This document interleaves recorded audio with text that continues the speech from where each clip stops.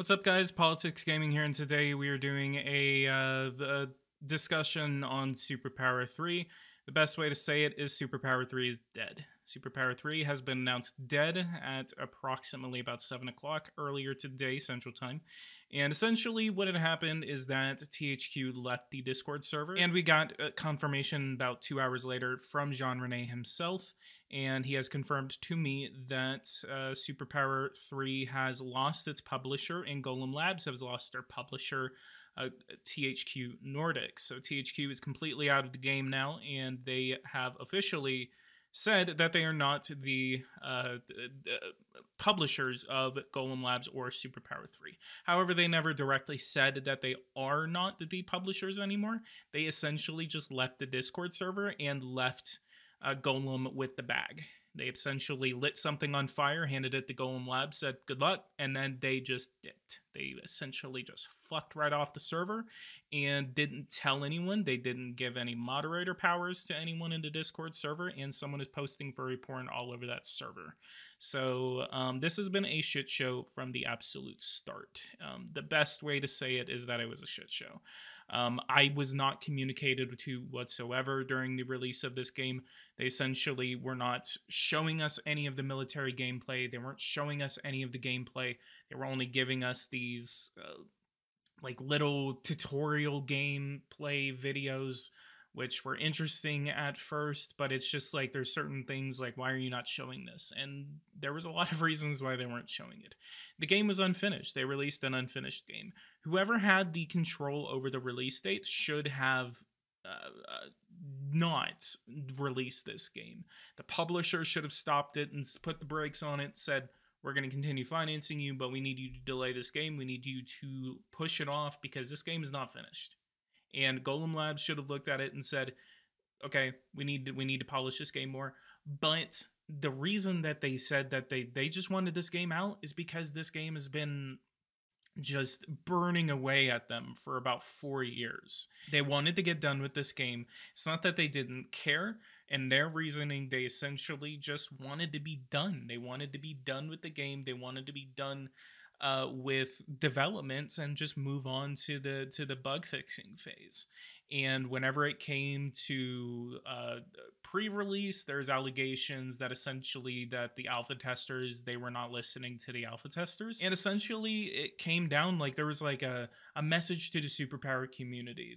The way THQ was treating the community was absolutely atrocious. They were banning people left and right. There's a person that I've spoken to about this. Essentially, they got banned for just having a Joseph Stalin profile picture. They weren't posting anything bad. They weren't posting porn or anything like that. They just had a Joseph Stalin profile picture, and they got banned because they didn't want to change that profile picture.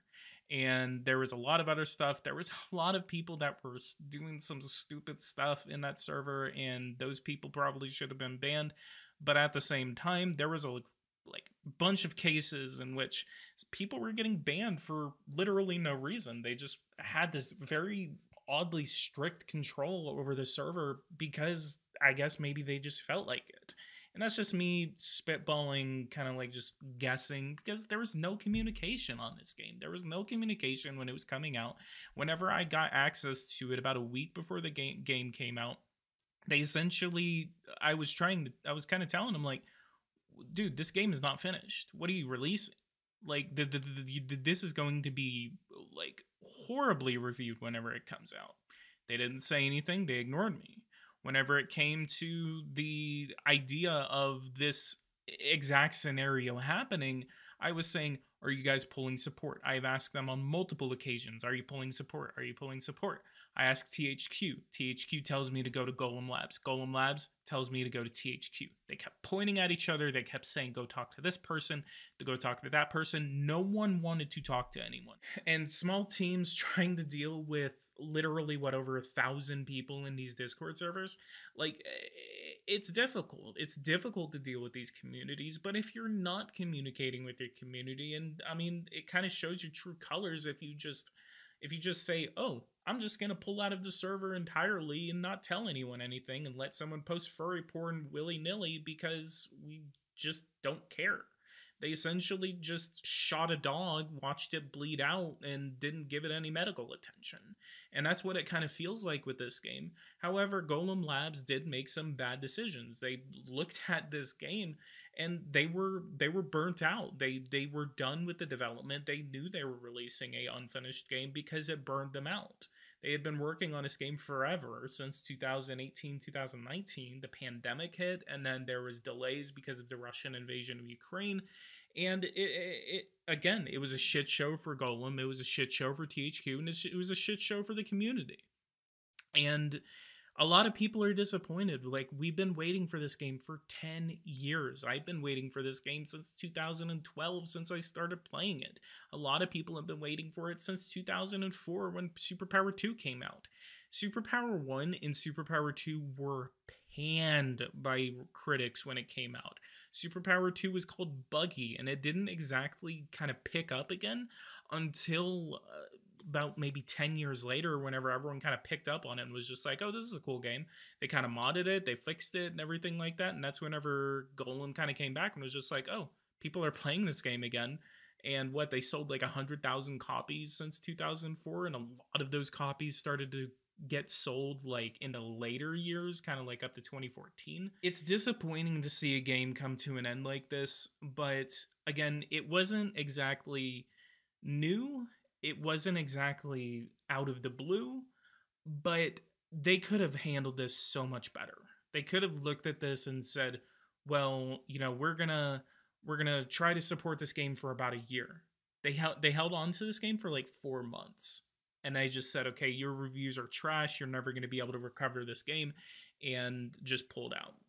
And if I was the publisher, I would have, unless, you know, my publishing company was in some pretty dire financial straits. I don't know the financial issues of THQ, but this could have been communicated better. There was no communication. No one cared to give any communication.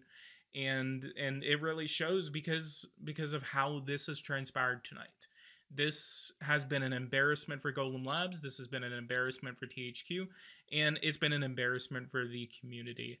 I really hope that GolemLabs is able to find another publisher, that we're able to continue to try to develop this game into its full potential.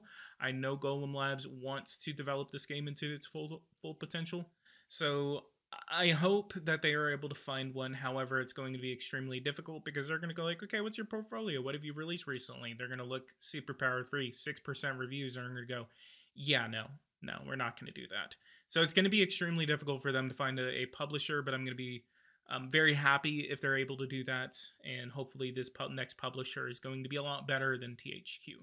The worst case scenario of this is that GolemLabs goes into bankruptcy. From what I am hearing, it's going to be extremely difficult financially for GolemLabs. And there's from what I am inferring, there's maybe a medium possibility, strong possibility of bankruptcy for GolemLabs. Hopefully it never comes to that point. I never would like to see that happen. But I just absolutely would like to see this game be successful, but this is a major roadblock. And again, like, this has been a embarrassment for the community and an embarrassment for my channel as well. I mean, whenever the game came out, I was sitting here telling you guys, like, this game is, I should have communicated better. I should have said, you guys are going to be disappointed, and we're going to talk about why you're going to be disappointed whenever it comes out on October 7th, around October 6th, whenever I previewed it. And I should have communicated better. That is my fault. I am definitely learned from that situation. I should have been better. I was not as hard as I should have been on the publishers or the developers. I should have handled that situation a lot better. And a lot of you guys, I was trying to say, you know, look on the bright side. I'm personally an optimist, so that's why you guys heard me saying there's 400 changes coming out, there's 400 builds coming out. That became a meme. And there's a lot of changes coming out, so I just want you guys to know that hopefully this is not going to look bad tomorrow. And that's whenever you kind of noticed my shift in tone the next day, whenever I played it officially on release day and everyone else got their hands on it. That's why the previous day, October 6th, you were like, oh, this game is kind of cool. I wanted to be on the bright side. I wanted to hope. I was being told a lot of stuff by the developers and publishers, and they were saying there's a lot of changes coming out. There's like a 2 or 3 gigabyte update that's going to come out around this time, Austria time. That update didn't come out until like a week later, and I feel embarrassed that I feel like I misled a lot of you guys. I know you guys a lot maybe feel like I misled you, and for that I do apologize. There was a lot of mistakes that were made on my part, and I am learning from those mistakes on this channel to make sure that I am able to approach these next geopolitical games this year very much differently. World Warfare and Economics is going to be a new one. And I'm going to tell you guys right now, I was never paid a single cent by THQ or GolemLabs for my good comments on this game. I was told a couple minutes ago on Discord basically saying like you're not hard enough on these people, and a lot of people kind of assume, and this is like what a lot of people do, especially toward content creators. Basically, if you don't hear like negative stuff from us, you essentially kind of assume that we're getting paid for it. And I will tell you guys with the utmost honesty, I have not been paid a single cent by GolemLabs or THQ for any positive things that I have ever said about SuperPower. I don't even think that's how it works whenever it comes to saying positive things. I'm an optimist. I wanted to look at this game as a positive. I wanted to look at this game as a game that could be better. And in some ways, I did screw up the ball whenever it came to honestly reviewing this game. I kind of confused my own personal feelings along with me being a content creator and previewing a new game coming out for you guys. And I confused those a lot, and I apologize for that, for those mistakes. So World Warfare and Economics, all eyes are on you now. And I'm going to be making a video about tomorrow, I guess. This is going to go up probably on the 17th because I have to edit it and upload it and everything. So you guys are probably going to see this on the 17th, even though I'm recording it like 30 minutes before the 17th.